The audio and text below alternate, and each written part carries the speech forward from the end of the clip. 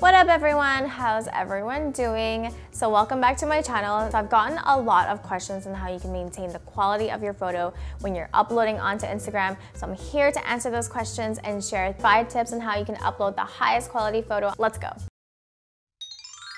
Okay, so my very first tip is to ensure that you are shooting in the highest quality possible. So you have the option of shooting in RAW or JPEG for both phone and DSLR cameras.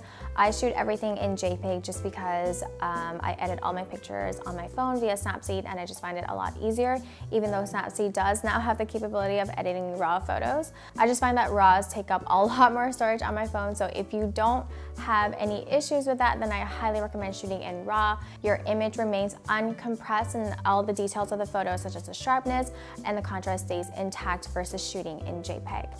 So whether you're using an Android or an iPhone, you want to make sure that your settings reflect all the highest possible settings. Instagram, regardless of whatever your photo or video is, will always compress the photo. So you want to ensure that before you're posting, it is the highest quality image possible before the compression.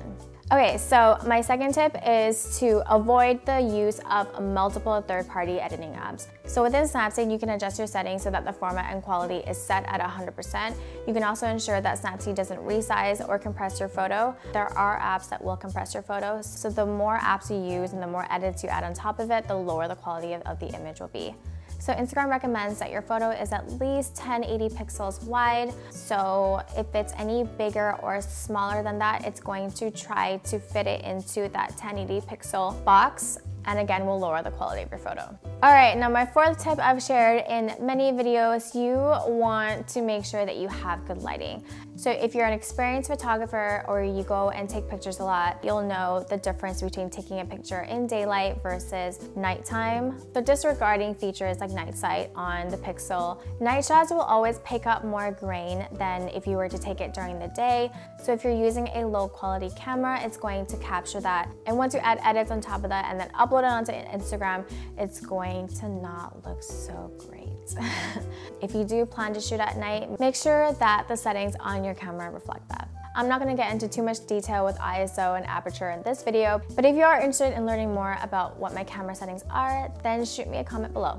Okay, so my very last tip is to be mindful of how you share your photo. So for example, if you took a picture on your phone or your camera and you're sharing it to your computer or desktop to edit, there are certain ways to share your photo without losing the quality of it. I use an app called AirDroid, which transfers it directly from my phone to my computer, but for Apple users, AirDrop works just as well. Email is always a great way to send photos without losing the quality of it. If you do want to send it over WhatsApp or Facebook Messenger or even Instagram, do know that it's going to decrease the quality of your photo, so you might want to avoid those channels. Okay, so that sums up my 5 tips. Of course, if you have any more, please feel free to share in the comments below. I'm interested to know because I'm still trying to figure out what the best way is as well.